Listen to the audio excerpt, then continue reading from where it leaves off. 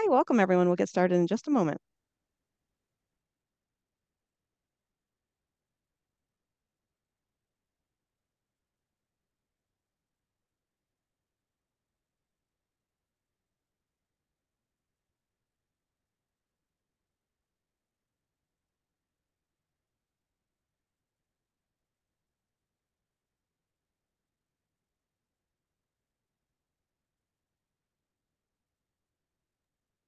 Hi, welcome everyone. My name is Sarah Carr, and I'm Chief Knowledge Broker for OCTO, Open Communications for the Ocean. And I'm very pleased to welcome today Nicola Johnstone to be speaking about how oral histories benefit the planning and management of MPAs. For those of you who were here several weeks ago, back in December, we were sorry about the problems, and we're very glad that you were able to rejoin us. And for those who are newly able to join us, we're glad we were able to reschedule and you are able to join us now. Um, Before we get started, and I turn this over to Nicola, I wanted to let everyone know how to ask questions. So we'll have a set presentation, and then there'll be time at the end for question and answer. We encourage you to send in any questions you have, even while you're listening to the webinar. You can put questions into the question panel of the user interface or in the chat. The question panel is a little easier to moderate, so that's wonderful. If you have something that you're interested in feedback from others in the who are attending the webinar, however, then it's a great thing to put that in the chat and make it available to everyone. You can send it to everyone, and then other people are able to respond. We encourage you to use the chat to share resources that are on this topic or to respond to questions from Nicola or others. We just ask that you keep the all chats in the chat professional and on this topic. And thank you for everyone for attending, and I'll turn it over to Nicola now. Thanks very much, Sarah. I'm really excited to be sharing my project with you. Hopefully you can hear me. You'll let me know if you can't. So as Sarah mentioned, I'll be sharing how oral histories benefit the planning and management of marine protected areas. I would like to start with acknowledging the traditional custodians of the lands that we meet on today and pay my respects to elders past, present and emerging. So I'm joining from beautiful Gumbaynggirr country, which is in northern New South Wales, Australia, on the east coast. I acknowledge the First Nations people joining us today. So my presentation... Nicola, if I could interrupt you for just a moment, I apologize. I did not, I did want to also let people know that this is coming out of your PhD work from Southern Cross University, and let people know that you're currently the principal for impact management and learning at the Minderoo Foundation. So I'm sorry I neglected to mention that before. No problems, thanks. Yeah, it was a very long PhD, and I'm super excited to share my findings. And so the context, today I'll run through a bit of the context of my PhD and my project, a bit about the methodology, but spend most of my time looking at the benefits of oral histories and sharing that with you. And also just a few slides at the end about key tips and lessons learned if anyone's going to embark on oral histories. So a bit about the context of the project. So it was back in about 2008. So I was a manager of the Solitary Islands Marine Park, and we were going through a review of management, and we were sitting with community. If you could slow down just a little bit. Okay, sorry. Yeah. We were discussing the management of the marine protected area, and people were reminiscing about the good old days, and we thought we've really got to capture this information. So really that sparked the idea of an oral history project, and it was the oldest marine protected area in New South Wales, so it was really worthy of understanding the history to the marine protected area, but also my experiences as a marine park manager. I knew a lot of people in the community, and I spend most of my time in the ocean or next to the ocean as part of, with my family and my community. But also in my workplace, I was with fisheries for 23 years, working in oceans management in marine protected areas, and also marine strategy after that. But I really understood that we spent a lot of time and resources on understanding the natural sciences, but we didn't put a lot of time and effort into understanding the human element. So that was really another motivating factor for this research. And this quote really sums it up quite nicely, in that natural sciences can inform us about the natural environment and people's actions within it, but it's the people's choices that are values driven and need to be understood.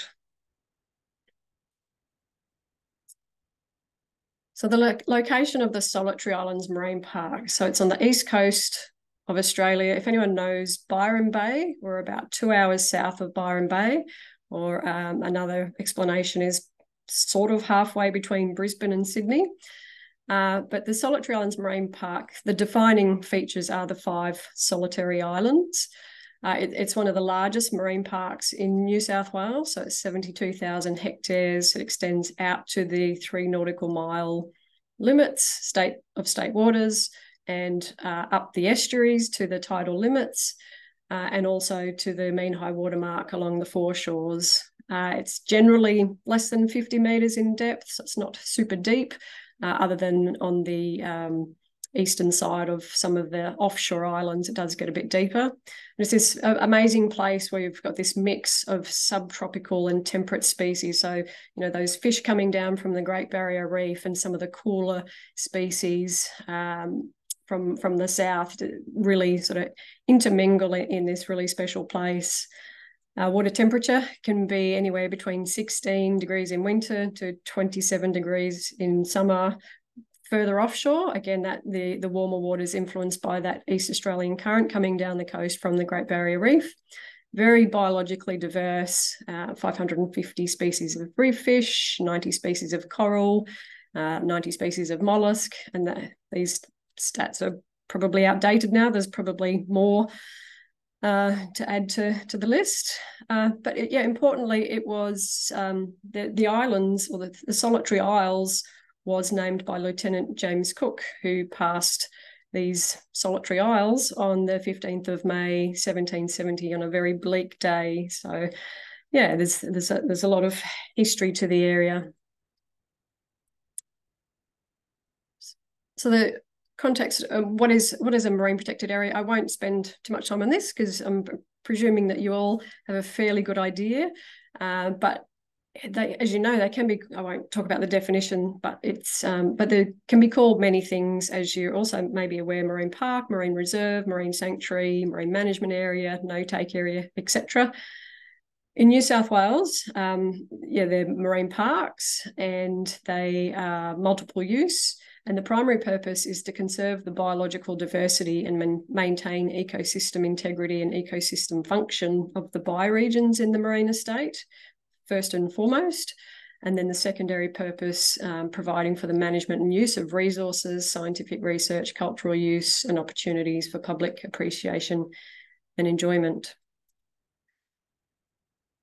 And so what is an oral history? So again, there's a number of definitions, and this is quite a succinct one. It's a way of collecting and interpreting human memories to foster knowledge and human dignity.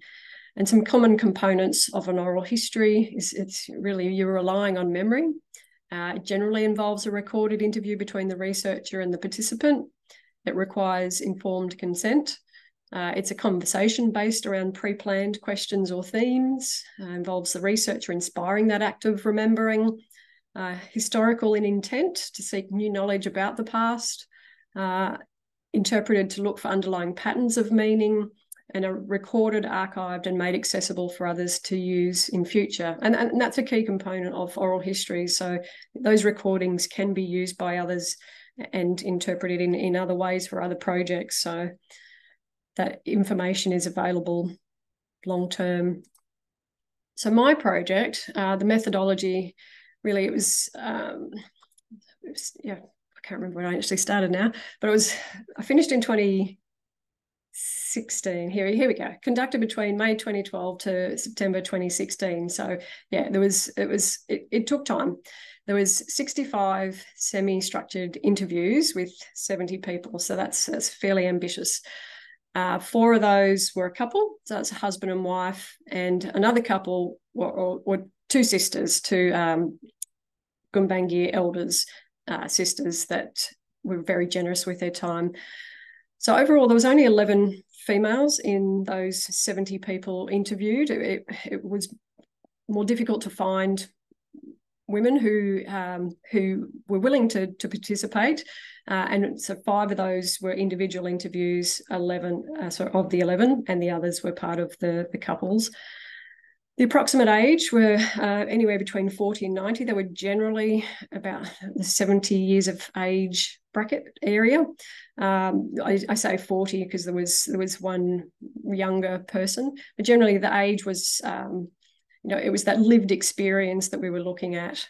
There were very diverse interests in terms of there was surfers, divers, Aboriginal elders, fishermen, etc. So it was really trying to get those very diverse interests and perspectives and memories and experiences, and spatially spread from the north of the marine park to the south of the marine park. And I did travel to talk to some pretty key people. Went to Townsville and also somewhere else in Queensland to talk to some key characters in the story of the Solitary Islands Marine Park. I developed 10 questions based around 3 broad themes, around, first of all, experiences, them sharing experiences, also about the park features and changes they've noticed over time, and also their views on management. So the actual interview and analysis, it was an iterative approach. So during interviews, we could respond to highlights. I'll note that I did about 59 of the interviews, and I had a couple of colleagues help out in some of the very early interviews. But there was this iterative approach, mentioned when it was conducted, contacted most in advance, invited their participation. There were people that we knew through managing the Solitary Islands Marine Park. So we had a good list of about 40 straight up who were very keen to participate. And then at interview, we would ask, is there anyone else we should be interviewing, the snowball sampling technique?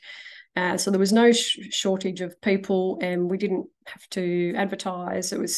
We had to sort of just cut it at one point in time. It was too many people.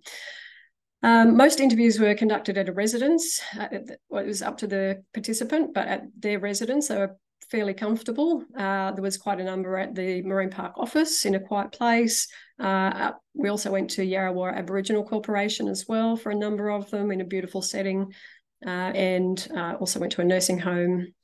I was also in a surfboard shaper's factory as well, interviewing him.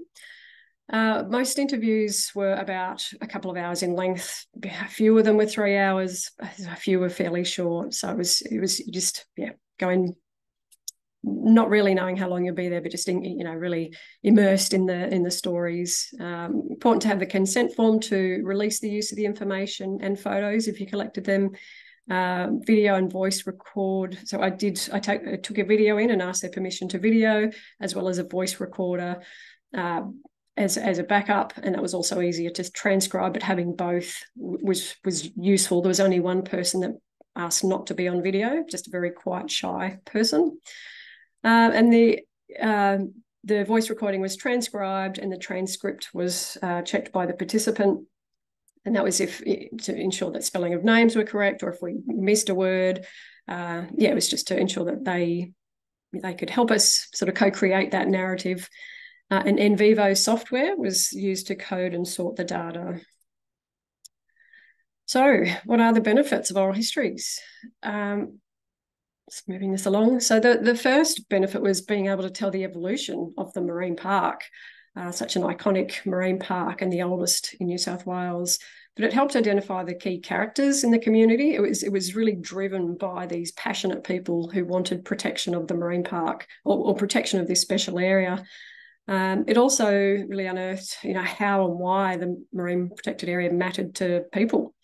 And also an interesting story about how it shaped the lives of some of the most prominent marine scientists globally. And I'll talk about Charlie Veron, who you may know is one of the leading coral scientists. And so he really cut his teeth in the Solitary Islands Marine Park. It also was a place for people to share their emotions and frustrations about management.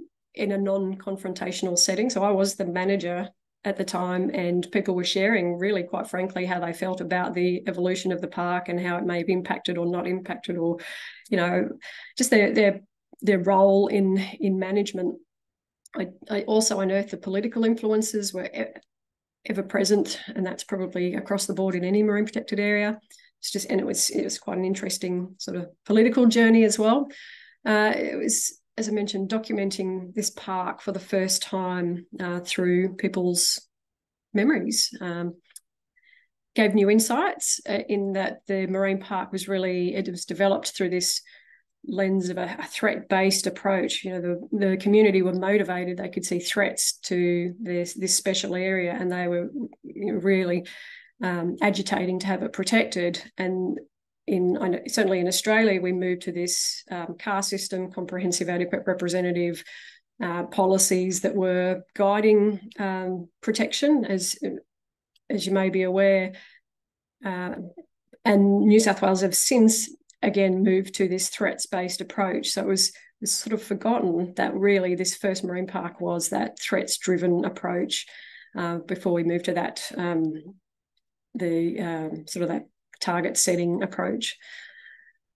Also able to identify the absence of voices in the marine protected area management process, and in particular First Nations people. And I did interview, I think there was about 12 elders, and asked all the same questions, but it really didn't come through in the interview the impact of the management or their involvement in the management. And I know they were involved because I was part of the latter end of the process, not the early. But yeah, it really wasn't something that they communicated, but certainly were very active, and a lot of themes coming through in the rest of the presentation. Also conscious of time.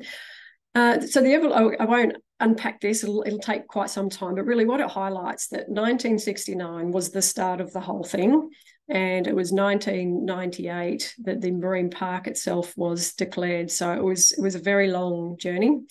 And interestingly, it was the World Spearfishing Championships were announced for the area, and they were in 1969 to be conducted in 71, and that really motivated key people like John Rota to share how special the marine park is and agitate for protection. And it was sort of a similar theme along that timeline, that there was different people, different actors that came in to help push for protection. The championships didn't go ahead, but then they were proposed again. I think in 1975 they were proposed for 77, but they didn't go ahead. So it was interesting that this world spearfishing competition really, the proposal resulted in this area being protected, among other threats that evolved through like aquarium collection, etc. So it's a pretty interesting journey, and I wouldn't be able to spend time sort of going through it in any sort of detail, but 1991 is when there was a marine reserve gazetted. So it was there was some protection put in place in 1991 in earnest, but the community weren't happy with that. That wasn't enough. It wasn't protective enough. So they continued to agitate, and in 1998 we had the marine park, and that's still in place today. So yeah, there's a very lovely story told through many people as part of my PhD. So just a couple of extracts from that evolution chapter. So this is Charlie Veron. So he's written, the corals of the world books, but he was actually studying marine worms. He was actually studying dragonflies before marine worms, and it was they started up the dive club in the University of New England, which is a few hours inland. And so this is John Rota, the first person really that started pushing for the marine park. He said, I think coral discovery, was leaked to the underwater club at the University of New England.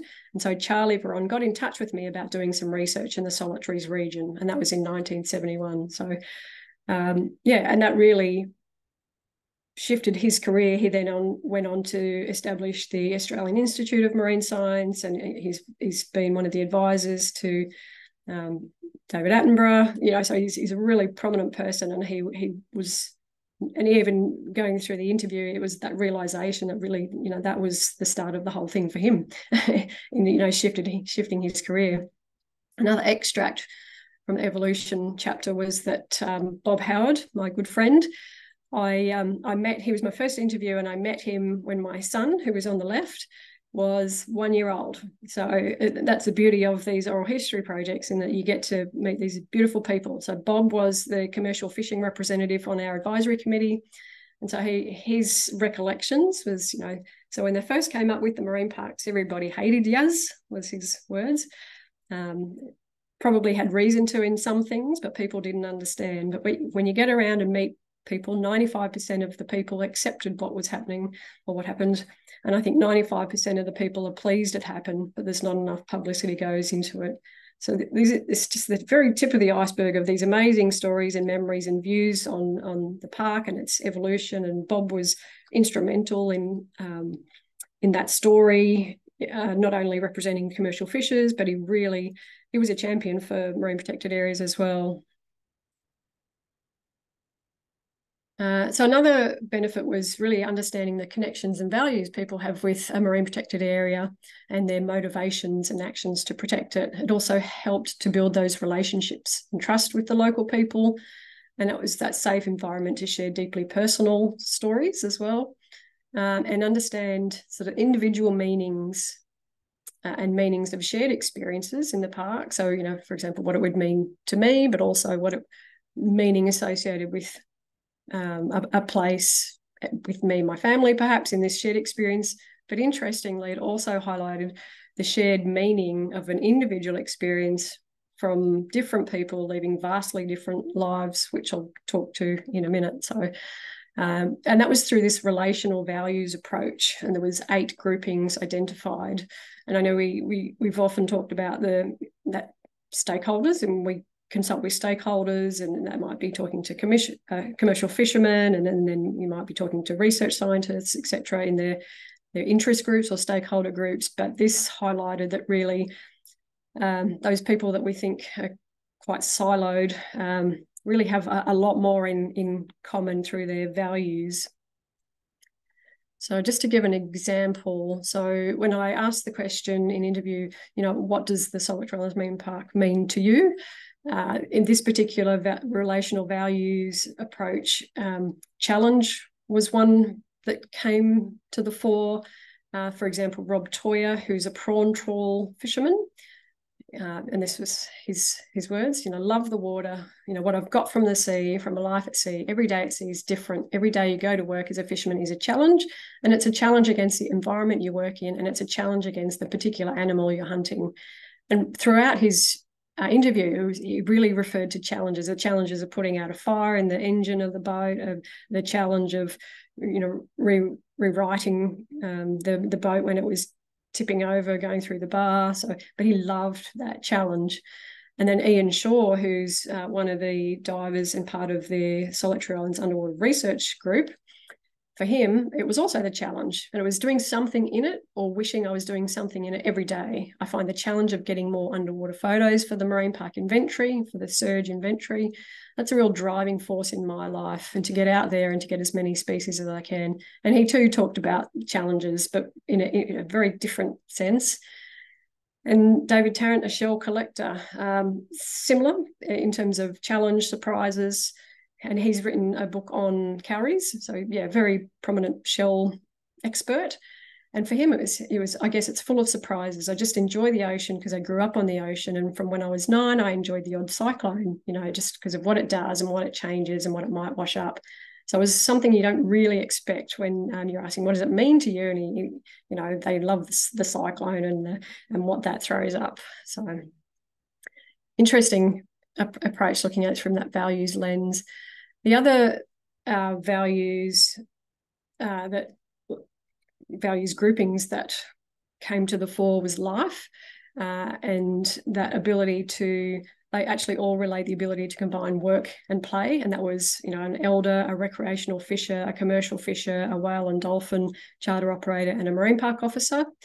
for example, Uncle Tony Hart, we're always around the beach. It was just part of our life. If we got sick or something like that, when we're almost coming good, we always had to smell that ocean or swim in it. Yeah. Another relational grouping, a values relational grouping, was home. So people, if you say, what does it mean to you? Well, it's my home. And they often described their home as part of their memories and the deep cultural connection. So there was a number of elders that referred to it as home, but also an oyster farmer, dive charter operator, and a research scientist. So it's these very different people from different backgrounds relating to a place and valuing a place in this similar sense. And for example, Brian Shanahan, so he was a long-term oyster farmer on the Woolai River, and he said for him, well, it's home. And this is going to sound stupid, but I'm a bit like the Aborigines. This is me. This is the whole thing. Like, I took my granddaughter out the other day to see and said, this is my backyard. It's me, and I've just grown part of it. So they have this incredible, they all have these incredible connections. Another grouping was spiritual, in terms of being sort of interconnected with the sand, the salt, and the sea. And that was from a dive charter operator, and there was a resident and also the planning officer for the marine park at the time. And that was David Clayton, who was the planning officer, and he sort of relayed, for me, it's a very spiritual connection. I went through a big part of my life, blood, sweat, tears, the marine park with the relationships, with the health. So yeah, I'm ingrained in the sand along many of the beaches. So there's sort of take away two things from that, in that he leaves a legacy behind. He's very proud of what he's done, but the toll it took, he was sort of also left on the sand as well. So through that interview, it was very clear it was a very hard time for him in the early days. Camaraderie was another values relation group, and that was really more so in a small coastal village, and that was a commercial fisherman and a recreational fisherman. And it was, Ronnie Fuller, a very elderly commercial fisher in the Ocean Hall fishery. For him, it was very clear. And he said, and the part I loved about this place was the fishing with the blokes. You'd fish together, you'd probably only be 5 yards apart sometimes, all working in together. It's beautiful. The comradeship was absolutely beautiful. And that's what I miss. I miss it more than anything. So it was really clear that he loved that small coastal village feel and everyone working together. And then the other three were around natural beauty. There was also biodiversity and protection.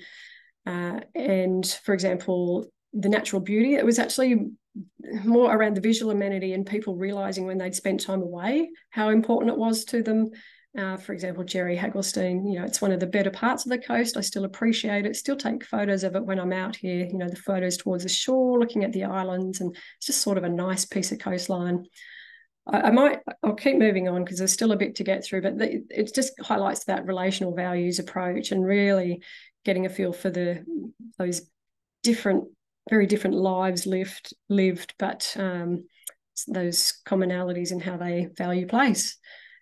And to kind of flip that thinking, if you're looking at it from the traditional commercial fishing stakeholder grouping, these were the relational values groupings in terms of from all of the commercial fishers that I spoke to. There was Rob Toyer, who loved the challenge. There was Ronnie, loved the camaraderie. There was the natural beauty, life. And then there was also, in the traditional sense, you probably assume that livelihood is the driving factor, and that was for one or two, but not all. And then there was another one who really loved the ease of access. He'd just roll out of bed and he would be doing his fishing, fairly quickly. So moving that along. So another benefit to doing oral histories was understanding the special places. And there was sort of patterns that emerged from the north to the central to the southern sections of the marine park. So, when asking people, do you have a special place, and unpacking that. Areas in the north, is special to people primarily because it was quite remote. It's surrounded by Urrugia National Park, so there was not a lot of people. It's fairly pristine, so that was really, why it was special.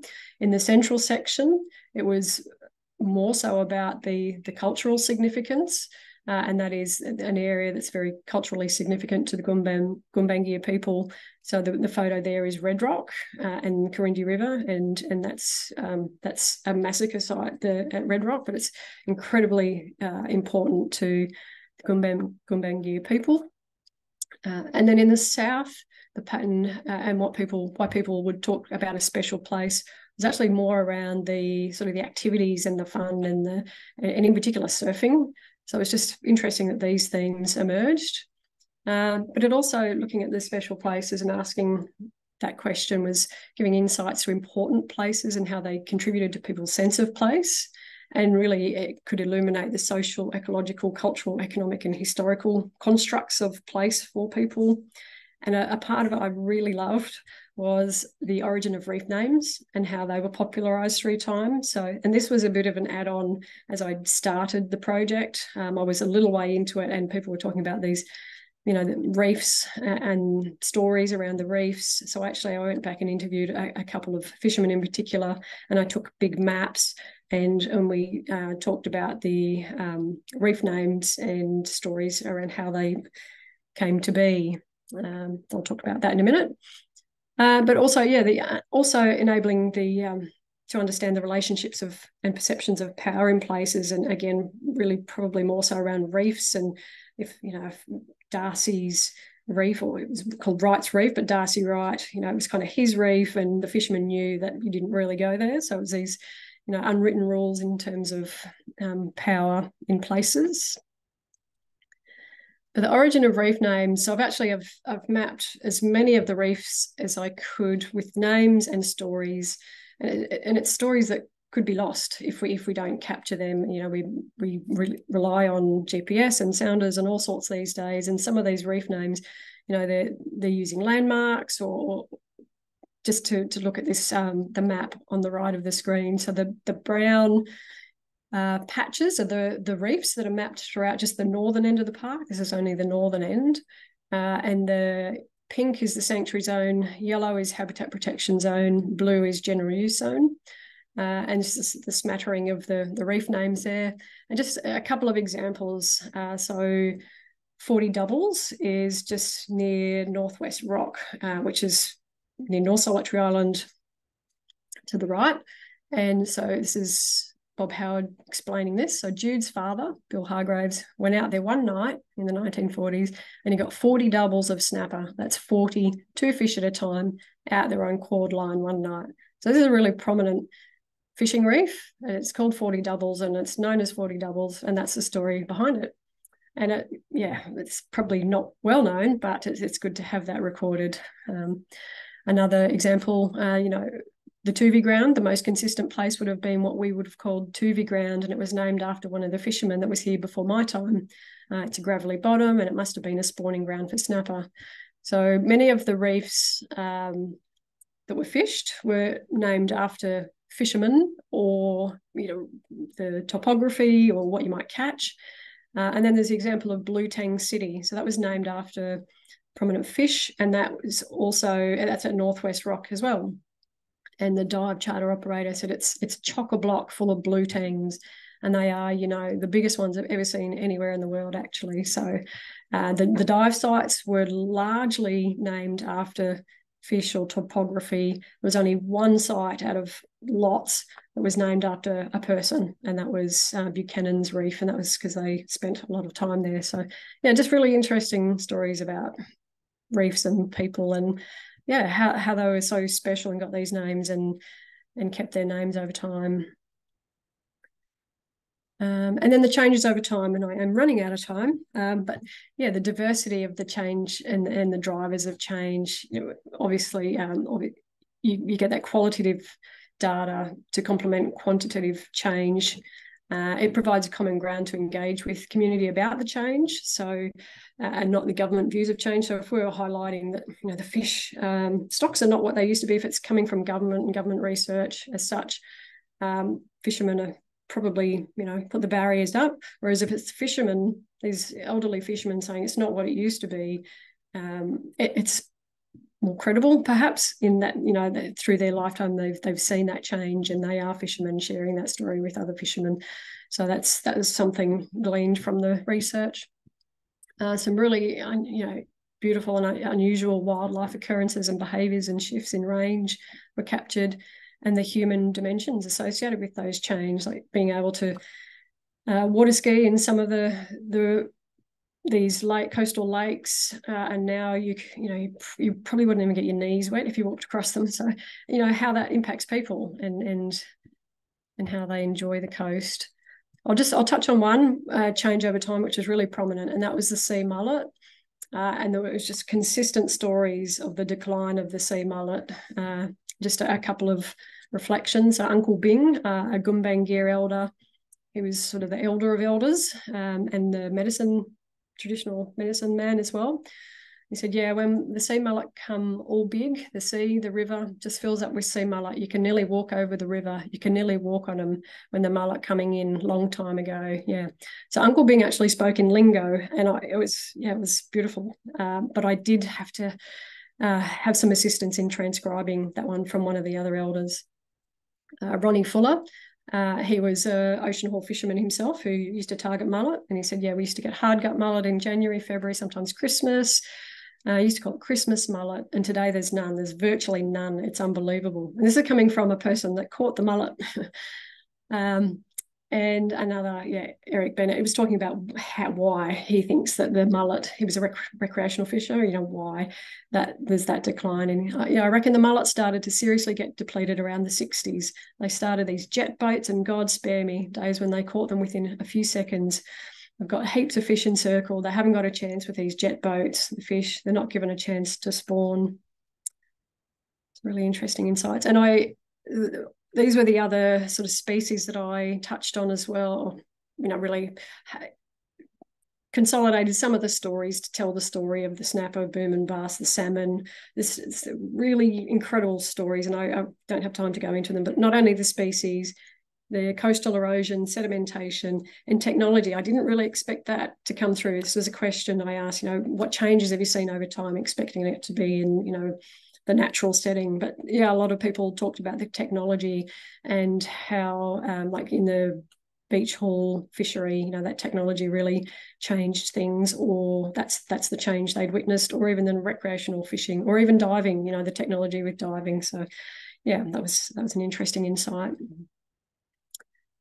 And then these cross-cutting themes that came to the fore as well. So that it's about the relationships and trust. So the process of oral history and the participants in it were just as important as the product, if not more important. So I really relate to that. It was the time with the people and understanding them and what they value were just as important, if not more important, than the actual oral histories at the end of it.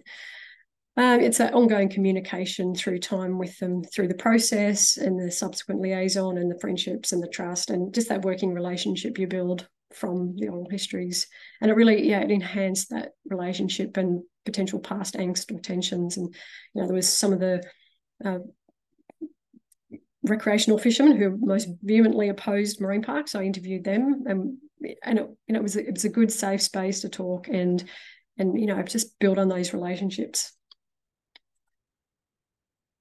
And a new way of knowing. So it's this new type of evidence, and it's what I'm trying to, bring to the natural scientists. It's really important information, and evidence is treated in a way that it's data, it's measured, whereas this is new evidence and information, and this co-creation of the narratives, and that's telling the stories is really an influential way to change mindsets perhaps, and inform management as well.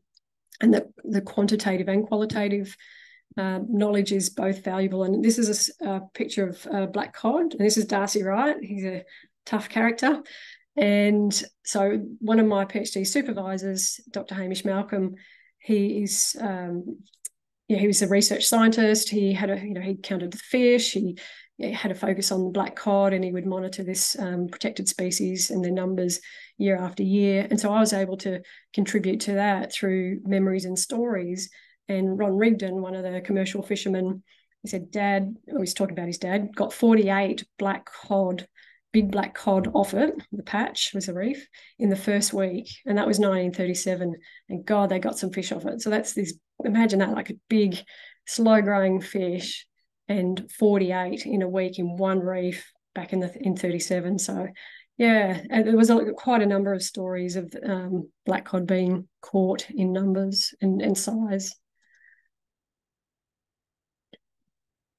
Just moving along. Oops, sorry. I think I'll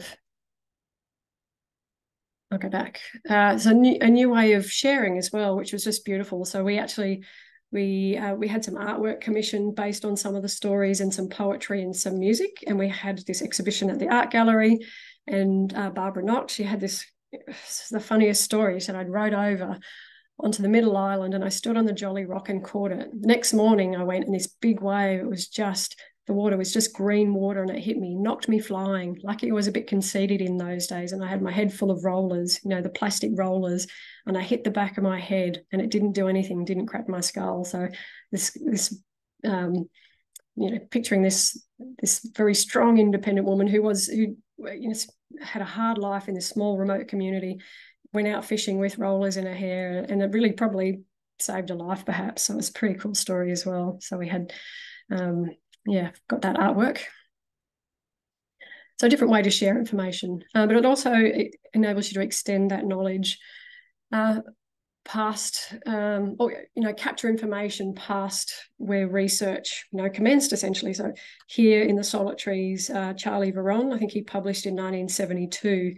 So, and that was about the corals and the work that they were doing. So really there wasn't a lot of information about the subsurface prior to that. So insights of spearfishers and divers, of a near pristine environment in the 50s and the 60s before the research commenced. Some of those insights into the catches in the 30s. There was some really interesting stories of how World War II was on the doorstep of the solitaries, and barbed wire across some of the rivers and on the beaches. It was identifying that sense of place, and there was stories of First Nations people, had walking tracks to the islands, about 10,000 years ago before the last sea level rise, and some insights into the impacts of breakwall construction and rail bridges on sedimentation, erosion, etc. So it's really, adding insights. And it also enables us to explore myths. This is Pimpernel Rock, and it sits in 45 metres of water. It's fairly far offshore. It comes up to 10 metres from the surface, and it's in a sanctuary zone. And it's just the most incredible, diverse, biologically diverse pinnacle in a sort of an offshore environment. There's sharks, there's black cod, there's this schooling fish. But there was the myth that it was the top was blown off during World War II, used as target practice. And so we're talking to the elderliest of participants and just trying to, is this the case? It's just out of interest. It was just a question. But Bob Howard, who's been there since 54, said he always knew it as subsurface. And Alan Johnstone also said one of his insights was it wasn't marked on any of the maps in earlier times. It wasn't probably till after the war that it got marked on the map, which would lead you to believe that it's always been subsurface. So we never got to the bottom of it, but it was fun sort of exploring that. And it's just adding to the historical record as well, in terms of some information like Lola Fuller in Minneroo in this remote community in about 1939. That's when she moved there, and she recollects the sand mining in about 1940, and she loved it. Not many people have this positive association with sand mining, but we had a good life there, and the sand mining was tremendous. It was really great to see it. There was a lot of men working there. The sand mining is one of the loveliest things I've ever seen. As they all camped there, it was really nice to meet people. So this is actually a picture of her husband and her son to the left. Ronnie Fuller, who I mentioned, was the fisherman. So Lola was the mother. But this area in that photo, the coastal erosion has removed that. That's now sort of pretty much underwater, or it's certainly not. There's no houses there anymore. So, but so part of this story is that the formal records sort of highlight that sand mining commenced or occurred there in the 60s and 70s, but she clearly recollected it in the 40s. So that's adding to the historic record. And I mentioned exposing gaps in knowledge. I mentioned First Nations, and climate change was fairly limited in the observations, but they were thinking these interviews were conducted 2012 to 16, so a little while ago, where it probably wasn't as prominent. And just a couple more slides. So the key tips and lessons learned. So this is Barbara Knox. She was a commercial beach wormer, so she would catch these really long beach worms and sell them, and she was the one that had the rollers in her hair. So key tips, so establish the focus of your project early if you're embarking on an oral history project. Plan well and for a long journey. Release forms and ethics approval are essential. I ask for photos. I think photos are an amazing accompaniment to the stories. I got advice from an oral historian with my questions. So yeah, really, reach out to oral historians and seek their views and advice. Be a great listener at interview, just immersed in the stories. There was a couple that really, brought me almost to tears. I was just so immersed in their stories and their passion. One was an elder and one was a surfer. Yeah, so different people, different stories, but just their connection to the park was incredible. Go with the flow and co-create. The stories can sort of lead lots of different ways. Be meticulous with data storage. Get help with the transcription. That's a big part of the project. These days, I think it's probably get it done really quickly through AI or other things. So I actually had people listening and typing. The participant review the transcript and also, be comfortable with that iterative in the analysis and the nodes, shifting things around and just looking for those patterns and themes and celebrating people's stories. And just the lessons learned, one photo doesn't tell the whole story in the photo album. Similarly, one story or recollection or answer to a question doesn't really tell the whole story of a person and give you an insight. So it's that interview really sheds a whole lot of light.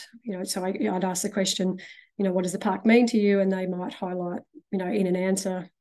It might be short, might be long, but then looking at that in the context of the entire interview just gave it a bit more richness. And you're more immersed in the stories, I believe, if you do the interview. So the other people involved in several of the interviews that undertook the interviews that then I reviewed and used in my PhD, I was probably less connected to those, unfortunately. Like I know them and I've used their stories, but I really remember the ones that I sat with and they, they became part of me, I guess, as well as part of their story. 65 interviews is super ambitious. It's just, I don't know if I'd encourage that, but yeah, there's wealth of knowledge there to unpack. It's a critical point in time for people to record memories and their stories and improves relationships with community, as I mentioned. And it really changed me as a manager, just really understanding the people that I was working with and why they were so passionate about this special place. Largely there, just in closing, and this is Charlie Brown. I was so lucky to be able to dive with him. He came back. But really, it enables you to situate people squarely in the story of such an important place, and it was really once only described by its biological and ecological attributes. They're not so solitary. The solitary islands have actually been peopled for a long time, certainly by Gumbaynggirr people prior to colonial settlers coming as well. But really, without understanding humankind, sort of the knowledge base upon which to make decisions for a marine protected area is incomplete. And these are my acknowledgements. So sorry, I did take a little bit longer. There's lots of people involved and there's some contacts as well. So thank you. Oh, Nicola, this was fascinating. I mean, I loved hearing these stories. So I can only imagine how it was for you living there and managing the MPAs to the MPA to be hearing all this. So wonderful. Thank you so much for sharing all this with us. I don't think we'll be able to get to all the questions. I'll just pick and choose, but it was worth it to hear everything that you described. Um, One question that came up, and I had this question as well, is I'll read a couple versions of it. Um, is the data being incorporated into formal decision making at the park in any way? And someone else asked something similar. How are these oral histories being incorporated into contemporary management of the MPA? Thank you for the presentation. Yeah, good questions. They have been sort of intermittently, but not formally. The park, it hasn't been reviewed in quite some time, and I haven't published anything other than my PhD, and that was only completed. It was, yeah, I think it was actually late last year, really, that it or mid last year it was made available. So and protected areas in New South Wales really haven't budged. But the people still working there, I don't work there anymore, have the information. And as I said, it's been used in pieces, like particularly the black cod information was used in some research. But it's really now up to me to start to publish papers so people can use it. And yeah, so I've in the last few years where I've been provided the opportunity to provide input from a marine park perspective, I have, but it certainly hasn't been used to the fullest extent it could be in recent years. Were there any examples of how it may have changed your actions when you were managing at the marine park? I think it just gave me an understanding of how people, there's some people I interviewed that I probably used to be nervous about interacting with, like some of the recreational fishers who were so opposed to marine parks, and they're on the news to this marine park and on the news all the time. But yeah, I had some really nice conversations, and I got to understand why they're so passionate about the park. So it changed my mindset in that, everyone really values this place for some reason, and it's just trying to find that balance that, people still want to be able to interact and have time in that place for with family or for, what gives them joy. Yeah, so it's probably just understanding people better and what drives them, I suppose. Is probably the biggest thing for me. Okay, thank you, Nicola. I'm going to group two other questions together. One was, could you elaborate a bit on how you found these themes? And another one was, did you use any specific framework to organize and understand values, whether that was a priori or post hoc? Yeah, so the themes, we sort of talked about it when we were designing the project, because it started as a project and then turned into my PhD. So just working with the people in the marine park team, I sort of knew what I wanted to ask in terms of the questions, and it was the experiences, just understanding, the joyful experiences. And it was probably on the back of that meeting in 2008 when people were recollecting about the good times.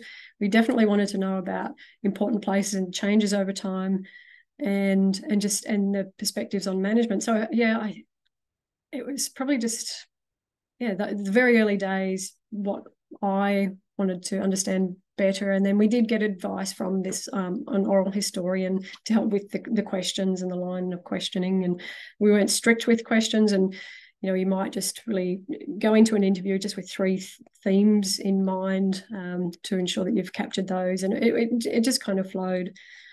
In terms of the values framework, that was super hard for me. Like, so I've come from the quantitative background to qualitative research, and I'd try to measure things, and I'd say, okay, well, 15 people said it means home to me, so that must be most important, and 7 people said it was life. So I was grabbing this. It was in relation to a question: what does the marine park mean to you? So I could grab that story recollection for insight and put that into a node. And it was really reviewing all of that information and looking for patterns and themes. And I could see these themes emerging. And there's probably no right or wrong sort of theme. And if someone else took all of the information, they might find similar themes for some, but they might find others. But my supervisors just kept reminding me, you don't have to measure this. There's some things you just can't measure. So the themes that spoke to me, it was my interpretation of their interpretation of what the park meant to them. So Okay, thank you, Nicola. How did you share these stories back with the community? yeah, I haven't since I finished. I haven't been able to share them in their entirety, but I would love to, share them through a book or something else. That was sort of my ambition early on. We did organise this. It was an exhibition at the Art Gallery in Coffs Harbour, which isn't big, but it was kind of intimate. And we had some of the participants there. So we had that artwork. So there was the lino cuts of, there was about 8 artworks produced based on stories. And then there was a poet who wrote poetry about that story, and then some music as well. So we shared that with the community in that way. There was the Bellingen Readers and Writers Festival. So we also went to that and shared some of the stories there as it was evolving. And at the museum as well. So I was also actually lucky enough to publish a very short part of the evolution of the marine park in a recent publication, which is the Great Ocean Quarterly. So it's a ocean-focused magazine. It's not a magazine. It's this beautiful document that used to be published fairly regularly, quarterly. Now it's not. It's just sort of one-off, but it's about arts and just beautiful stories and about the ocean. So the evolution of the marine parks in that, and that's so that got sort of national sort of broadcast there. But yeah, still lots to do. I've started a new job, so I don't know when I'll be able to share more. Yeah. Yes, I think we can all understand that, but we hope that there are ways at some point. It's fantastic stories. Let's see. There were certain questions about why do you think women or sorry, a lot of the female respondents were reluctant to participate, and do you think the results would have looked differently had they had more participated? Yeah, it probably would look different in the sort of the insights, but the people that we contacted in the first instance, there was probably a list of about 40, and it was people that we'd interacted with day to day through marine parks, and marine management and those activities were probably more so traditionally male, including not only the fishing industry, clearly, but, surfing was probably more male dominated at that time. We've come a long way in a short space of time. The research and diving, it was probably just a more male dominated area. And it was probably, some of the wives that came along to the interviews, they would often say, I don't really have much to share. There was I can't remember, I don't think there was a female that declined to participate. It was just there didn't seem to be as many to contact to invite their participation. But certainly there was most of them were divers, some researchers, and Barbara, she was a commercial fisher. She was the wife of a commercial fisher. So there's so many different perspectives that could be part of the story if I was able to find more females to participate. It's just how it evolved. And I didn't go into the project looking for gender balance in any way. It was just, people that have, been part of the marine park story that I knew. Okay. Thank you so much, Nicola.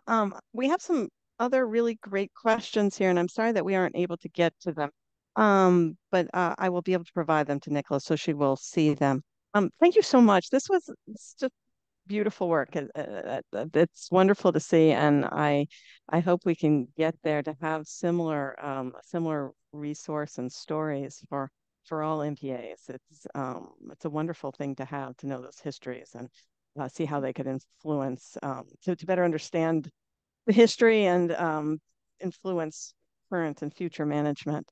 Nicola, thank you so much for sharing this with us. We really appreciate you making yourself available to share this with us, and it was much enjoyed based on the comments we're getting. So again, and thank you to everyone who participated through your questions in the chat and putting in resources. We really appreciate that, and we hope that you're able to join us on future webinars and learning. And Nicola's contact information is shared in case this is work you can take up in your own MPA. Okay. Thank you, everyone. Thanks, Sarah.